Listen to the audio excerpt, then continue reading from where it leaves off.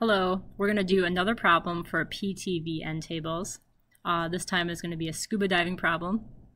So we are starting out with our lungs at a pressure of 760. That is sea level, 760 mm Hg. That's standard pressure at sea level. And a volume of 6 liters, which is the volume of your lungs. And when you scuba dive, as you go down further into the water, your pressure is going to increase. So the pressure is going to increase, and in fact it increases to about 3040 mmHg. As you're going down, we're going to say that's our increase in pressure. We want to know what will be the volume of our lungs. So we don't know what our final volume is going to be. It didn't say anything about temperature in that problem, so we're going to assume temperature is constant. And it didn't say anything about number of particles, so we're going to say number of particles is also constant. So we're going to do some particle drawing right now. We know that we want pressure to increase. That's what we want, pressure to increase. So when we do these particle diagrams, this is going to be our initial. If we want pressure to increase, there's a couple ways we could do it. We could increase the temperature, but that's not possible to us because our temperature is constant. We could increase the number of particles. That's also not possible because we have that as constant too.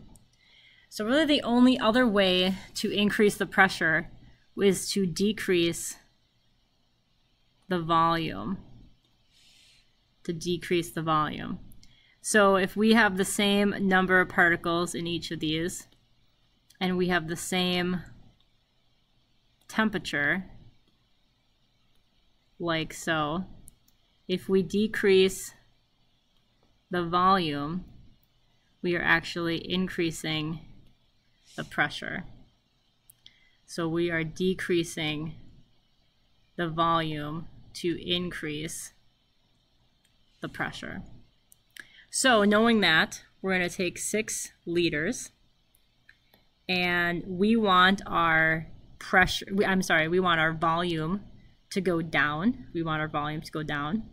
So if we want our volume to go down, that means that we need to have 760 mmHg on the top and 3040 mmHg on the bottom. Millimeters of mercury cancel out, and that's going to leave us with 1.5 liters, which is lower than 6 liters. So as our pressure increases, as we go down into the ocean, our lungs are being compressed. They're being squished together to a volume of 1.5 liters. Kind of scary when you think about it, isn't it?